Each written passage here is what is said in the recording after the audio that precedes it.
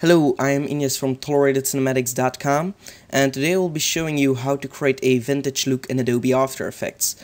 So this is the effect that we are going to create, but using these effects you will be able to create your own unique style of vintage. You can integrate my other tutorial as well for the old film look to add some scratches on this effect, so to get that old film look.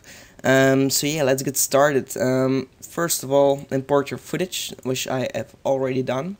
Then just drag this into a new composition. So just drag it over here, and that will get it into a new composition. I'm going to scale it up because I don't like the sky over here. That won't play nice with the vintage style. So just press the S on the keyboard and just scale it up and position it on a way you want it. So I'm going to position it just like this. I'm going to work with adjustment layers, so we can just shut them off to see the differences. So right click over here and go to new adjustment layer. Press the return key on the keyboard to rename it, and I'm going to rename it to color grading. Because we are going to color grade it, and there's a big difference between color correction and color grading. Color correction is getting your footage to look as realistic as it is, and then you are going to start color grading over that color corrected effect. So yeah, we won't get into this, but we'll just get started. First of all, go to Effect, Color Correction, and add a tint effect, and we're gonna get it to a amount of 50%, so we have like an older with less colors film look right over here. And then go back to Effects, Color Correction, and add some curves. What we want to do here is add some contrast first, just a little bit, not too much. This is way too much. Okay, something like that. And then we're going to the red channel, and we're gonna delete. We're gonna bump the highlights up and delete the shadows right over here, so we get something like this. And then we're going to do the same thing for the green, so I'm gonna bump these up and the shadows down. And then we're going to the blues, and there we are going to do it the other way. So we're gonna bump up the shadows and bump down the highlights. And right over here you can see already that we are getting something that we want to have. The only way to get a nice result is by messing around with these settings, so it won't be perfect from the first time. Maybe a little bit more reds over here and something like that, and just keep messing around with it. Maybe less contrast. No.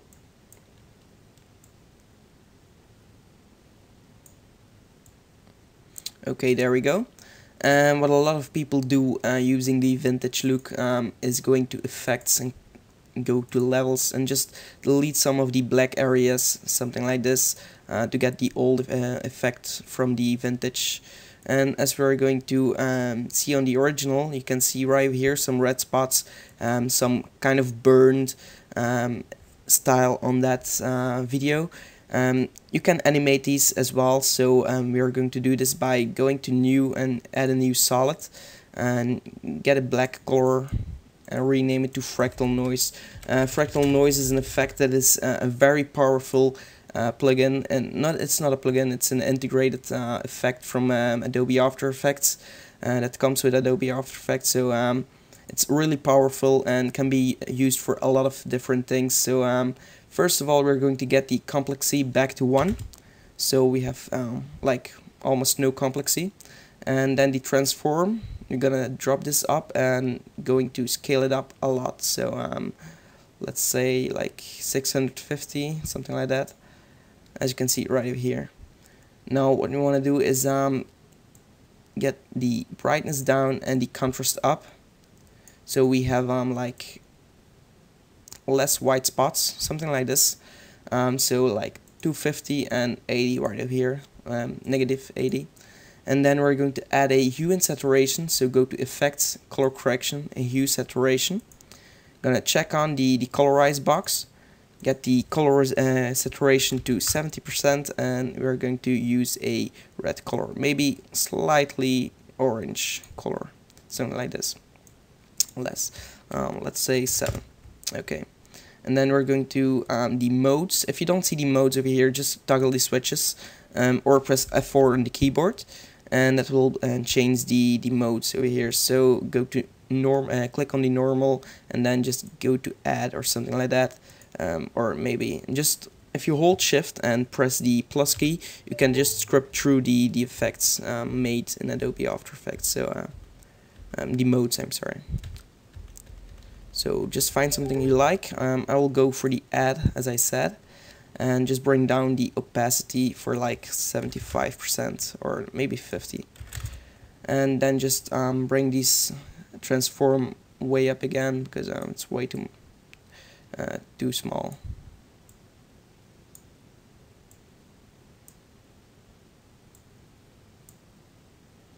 Okay, there we go. And now what you want to do is animate these burns effects. So just go ahead, hold Alt on the keyboard and click on the evolution right over here. And then we're going to add a simple expression, and that's time times, let's say 70 will be good, not too fast. Okay, something like that should be fine. And then we're going to click a new keyframe for the offset turbulence. And then we're going to the end of our timeline. I will do it right over here, so at 2 seconds, because yeah, it's just the footage that I had on my computer. I didn't shoot it for this purpose, so yeah. And then we're going to animate this to like, let's say 5,000. Okay. And now another thing we want to do is add a vignette. So right click over here, go to new solid, also add a new black solid, make it comp size and rename it to vignette. Okay, click OK, and then you'll see here the ellipse tool. So it will be a rectangle as standard. Just hold your left mouse button and then just go to ellipse tool, double click on the ellipse, and then go to the mask over here. The option will just pop up once you double clicked on here, and then just change it to a subtract. Then click on the vignette and press F on the keyboard to open the feather, and we will change this to like 250%, maybe more, 350. Okay, and then press T on the keyboard to reveal the opacity and change this to 75%. So now we have something like this, but another thing you can do is duplicate the vignette and change the mode to overlay to get some cool colors, and drop this below the other one. So this can get some cool effects right here. Just mess around with all these settings and yeah, you'll see what we'll get. Maybe change the opacity a little bit less to like 40%. And for the last part you want to do is also make the burn effect flicker. So to do that, we are going back to the layer from the fractal noise, press T on the keyboard, hold Alt and click on the keyframe, the stopwatch from opacity, and there we want to add a simple expression again, wiggle, and 2 times a seconds it's gonna wiggle 50% and close parentheses. Okay, so now what we have is a flickering effect, maybe a little bit more, let's say 3 times a second. Just mess around with these settings. You don't have to copy anything that you're doing right over here. I'm just showing you the basic settings. I don't like the color yet, so let's change the color. Just click on these 2 buttons to solo these layers, and then go back to the color grading and just mess around a little bit more with these settings right over here. I think it's like still too bright, so let's change the greens a little bit more and the highlights, something like that. Should be fine, and the reds as well. Okay, there we go.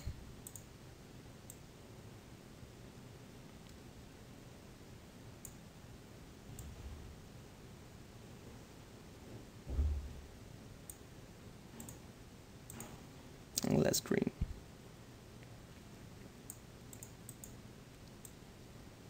Okay, so this is something I like. So yeah, this is the effects basically. So if you shut down these layers, this is the standard version of our scene, and then just these scenes right over here. Maybe the fractal noise a little bit too bright still, so we might just change this a little bit less to like, let's say 35%. Okay, this is looking pretty cool. So this is the vintage look in Adobe After Effects. Simple and really fast to create, but we don't want to do this effect every single time we want to create a vintage look. So now we are going to save all the presets. So we're going to color grading, and we're going to close all these the arrows down.